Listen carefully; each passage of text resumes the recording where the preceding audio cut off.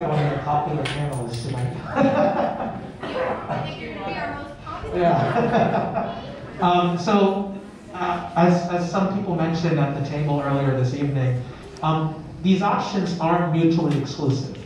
There's an opportunity to do more than one.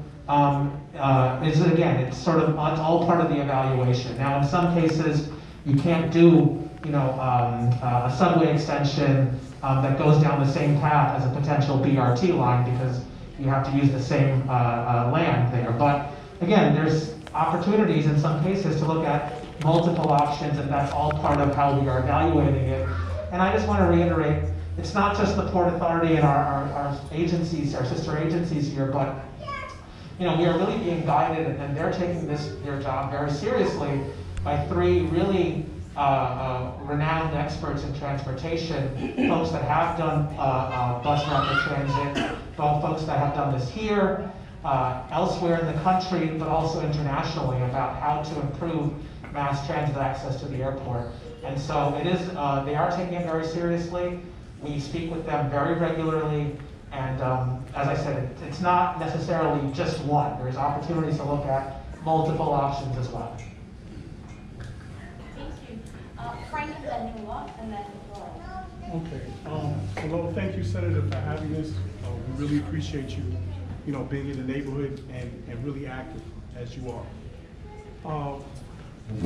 I just want to remind you guys that without dedicated bus lanes, if you Google the Q66 and the Q70, it takes 31 minutes from Manhattan to LaGuardia Airport. As to reiterate what John just said, the worst part of the trip is getting in and out of the airport, which has been reconfigured, so there shouldn't be that problem any longer. Second thing I want to ask is, you, Hirsch, said something about the environment. I'm a little slow sometimes, so if you could clarify that for me, because I didn't understand it. Absolutely. So one of the things that the governor asked us to do was figure out an option that will not only improve mass transit connectivity to the airport, but also take cars off the road. It is a goal to reduce car traffic on the roads surrounding the airport.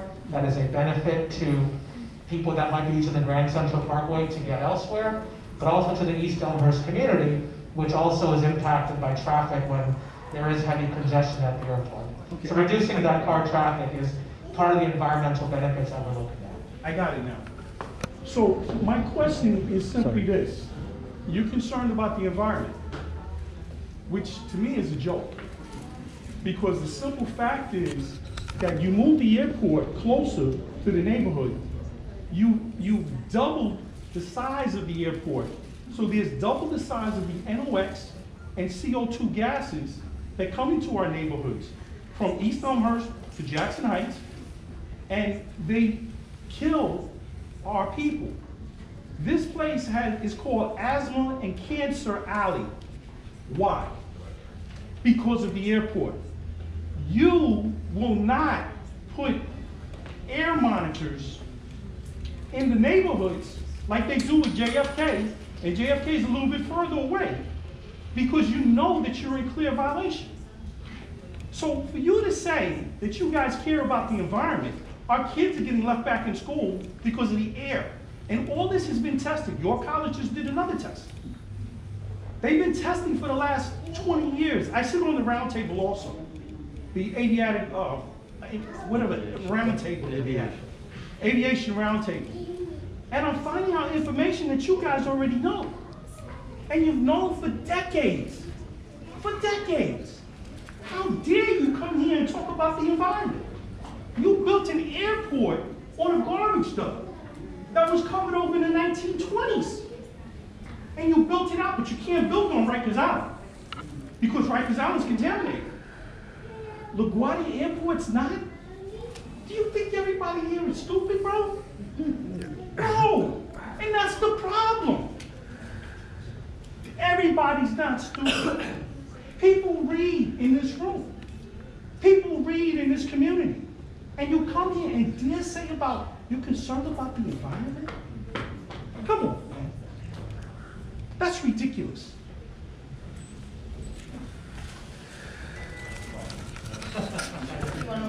environmental, So just a couple of things. One is, maybe about gas emissions? so, sure, so while the airport has gotten larger, there are no additional flights at the new airport because The LaGuardia, airport goes, it used to stop at 12 o'clock at night. It used to stop at 11 o'clock at night. That airport goes all day long, all night long. I sit here sometimes, I live here, bro. I live here. I'm not in Forest Hills. I live here. I sit on this promenade and I watch the airplanes. And I'm like, is it supposed to stop at 12 o'clock? We're not gonna do. I'm sorry, Cindy. I'm sorry. But I just can't listen to this. LaGuardia remains a slot-controlled airport that has not changed. We are not able to have additional flights at LaGuardia. And LaGuardia also does not have any scheduled flights in the overnight hours. However, based on FAA requirements, the airport must remain open to ensure that flights that might be delayed or other emergency flights that need to land, there is an opportunity for them to land. You have but emergency they're- flights every night. I landed from LA, in a red eye at like 2 o'clock in the morning. That's the JFK though. There's no LaGuardia There's no flights. LaGuardia there's no LaGuardia LA flights. You have flights here 2 o'clock in the morning every night. It's stopped. The farthest you can go is to Denver on Saturdays. Every night. All right, Nula, Laura, up here, and then Lily. And then Lori back here. Okay, first of all, I'm so happy to be here talking about something other than that horrible air train. So thank you so much for being here today to talk about more options. And I love all the options. Go vote number 12, all right? But not on those lists is the idea of having the Q72, which goes down Junction Boulevard and heavily used neighborhood, go into the airport and have a dedicated bus lane and maybe a free bus so that people in the neighborhood could go back and forth to the airport easily, especially workers. It would give a very direct access to the airport. If you have a dedicated bus lane, it would actually move faster than it does now. And if you made it free, the people in the neighborhood would actually appreciate it too, and maybe you'd get some local support. So the options under evaluation are the Q70 and the M60, which are currently SPS services.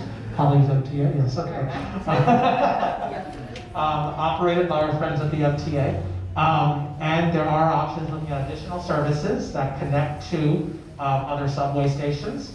The Q72 is not one of those options as under evaluation. But we are looking very seriously at either enhancing existing bus service or offering new bus options from existing subway stations. And again, working very closely with the MTA because that needs to happen. Thank you. Everybody have anything to add? All right, Laura? Sure. So I'm a Queens organizer at Transportation Alternatives and a lifelong Queens resident, and I support a lot of what Frank is saying. Given the urgency of the climate crisis, we really should be developing a long-term plan to phase down the operations at the airport as we develop high-speed rail. That being said, we do urgently need to reduce car usage to get to the airport in the meantime. I think that this makes dedicated bus lanes a real no-brainer. And when I flew into LaGuardia a couple of weeks ago, I took the Q70. It took less than 15 minutes to get from the airport to the 7, which really does reinforce just how good dedicated bus lanes could be for this. But the hardest part of the whole journey was just getting on and off the 7 train. So I'd like to know if there are going to be accessibility upgrades at 74th Roosevelt and other stations that would make this a lot easier and just help people anyway who use wheelchairs and strollers and other mobility devices, not just wheeling suitcases. Absolutely. So we, as part of this current capital program, have made a massive investment. Over 70 new elevators will be going in. They're being phased sort of around 8 to 10 elevators at a time.